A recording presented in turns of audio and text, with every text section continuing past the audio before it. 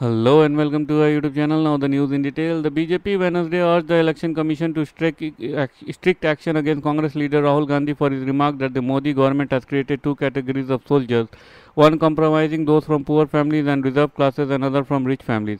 A senior party delegation including External Affairs Minister S. Jaishankar, Union Minister Arjun Megwal and Rajiv Chandrasekhar approached the Election Commission and lodged a complaint. BJP Rajya Sabha MP and National Media in charge Anil Balani was also part of the delegation.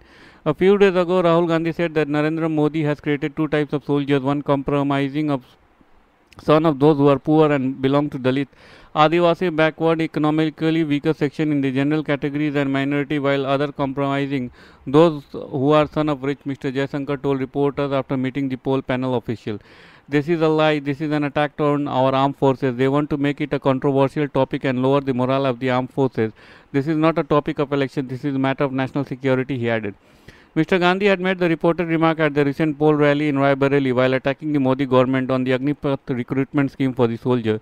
Mr. Jaishankar described Gandhi's remark as very serious and said the BJP delegation brought it to the notice of the Election Commission and urged it to take a very strict action against the Congress leader and make him retract his comment.